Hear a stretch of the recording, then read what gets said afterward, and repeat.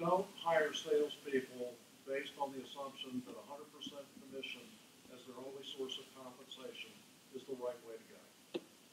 Give them some sort of base. And that's kind of the starting point for my comments.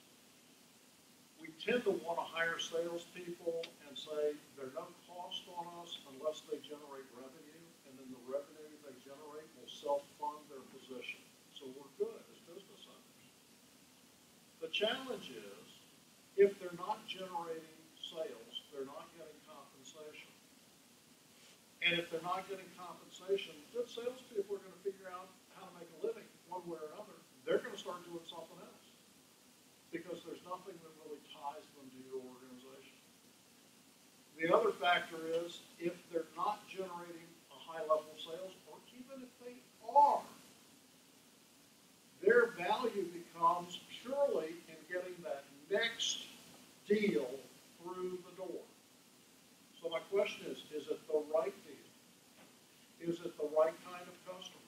Is it the right kind of business for your company to be profitable?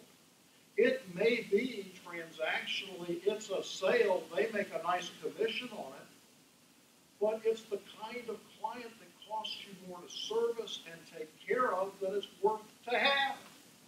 How can you tell that salespeople the salesperson they brought in the wrong client? So wait a minute, you told me to go make sales. I did. That was a sale. Count the widgets. They're there. Pay me my commission.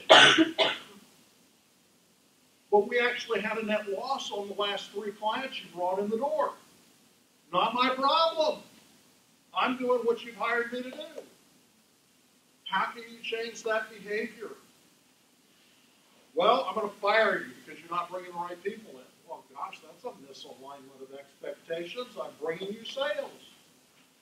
I very much believe in having some sort of base compensation level, because that base compensation becomes, we're paying you a base, and then we're paying you an incentive bonus on top of that that's a commission.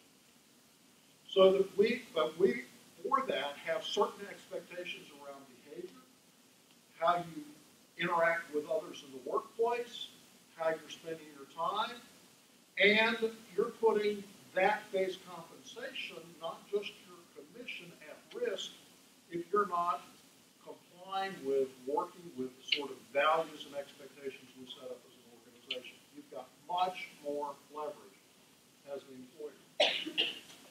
Give you an example. Back in the old days with our mortgage company, we hired 100% commission-based mortgage lenders. And it was great. Whenever they do a deal, they booked it, they got paid. We'd give them a draw on their commission. That was fine until the sales started drying up because the economic cycle hit. We find that, guess what? The kinds of deals they were bringing in were not the kinds of deals we really wanted to have on the books. They qualified, yes, but it wasn't the ideal thing that we wanted. But why did they keep bringing them in? Because they were easy to grab. They could grab them and bring them in the door. What did we do? Look at completely shifting that 100% compensation mix to saying, look, you've got 40% base, you've got another top off, you can do another 60% in commission. But in exchange for that, we've got some expectations in terms of the type of business you're bringing in, how you're bringing in, what else you're doing. What happened to the organization?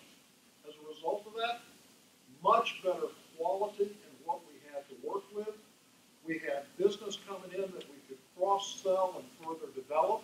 It wasn't just the stuff coming in that all we were getting was the mortgage, because that didn't make our business tick.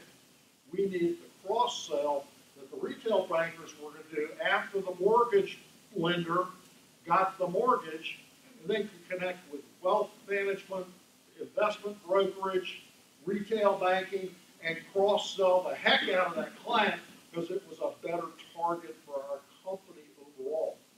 So think carefully about how you construct your compensation. How you build your commission structure is greatly going to drive the kind of business that salesperson goes after and brings in, because you're creating an incentive for a set of behaviors to accomplish a result, but where the unintended consequences consequences if you've structured your compensation and haven't thought around the edges around what sort of results that compensation opportunity is going to generate through the incentive to bring dollars into the salesperson's pocket. So just be cautious